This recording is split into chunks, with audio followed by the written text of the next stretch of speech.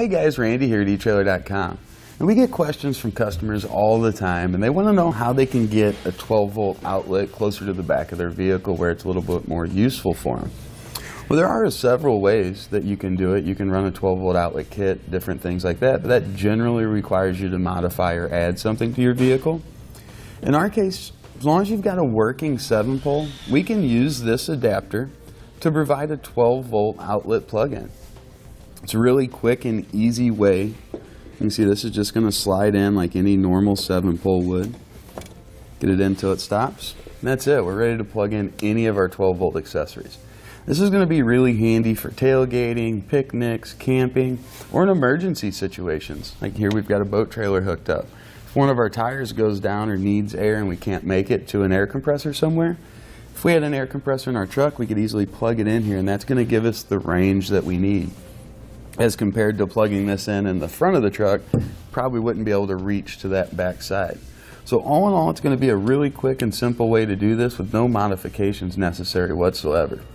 If you take a look at the end of the adapter, it's only using 2 points of contact. We've got our ground right here and our power right there.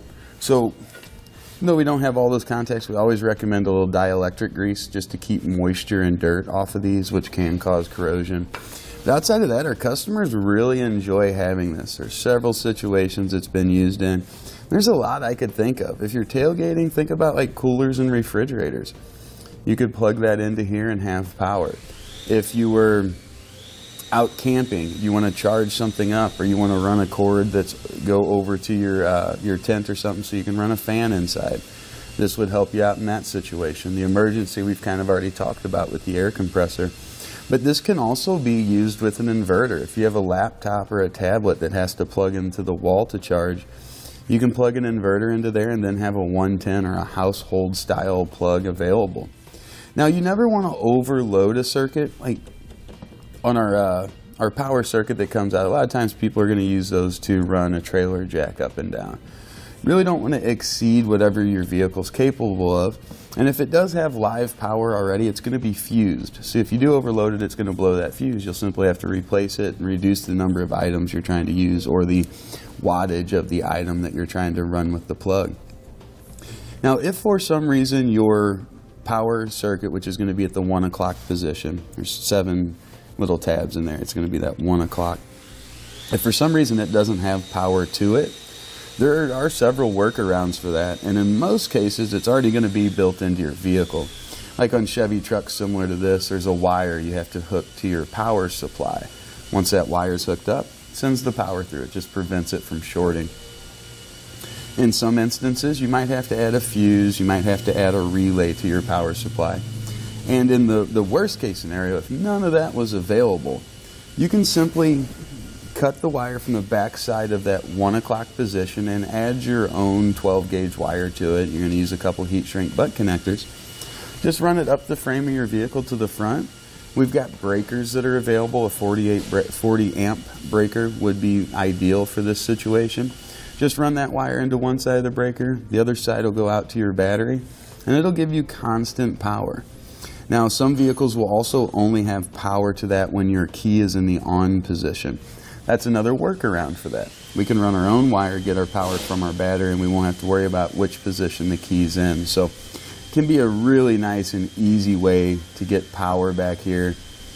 One thing I hate is if we're out listening to music, sitting on the tailgate, I'm charging my phone, is having to go back into the cab of the truck to do something on my phone or respond to a message and then walk back. Having it back here plugged in and charging would be pretty ideal. Now here's a good look at one of the many situations we could use that outlet. You can see we've got a portable compressor, but it's only got about a 10-foot lead on it. If we had to run that up and inside of the vehicle, we really wouldn't be able to plug it in. So in this situation, we're able to quickly power it. It's going to give our compressor the power it needs.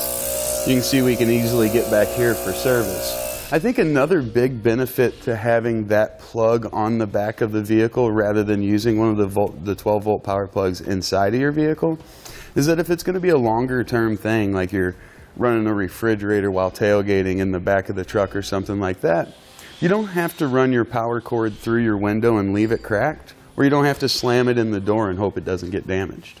When looking over the adapter, it looks really nice and solid.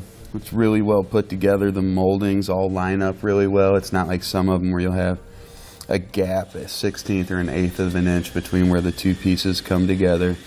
Overall, this would be definitely one that I would own. There is another option, part number 118019.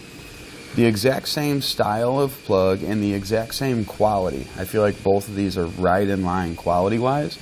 But that one's going to offer two 12-volt outlets. So rather than just charging your phone, maybe you can charge your phone and your speaker. Rather than just running a refrigerator, maybe you can do that and charge your phone. So I think if I had to pick between the two, I would go with 118019. I like having the two. Why not? Two is better than one.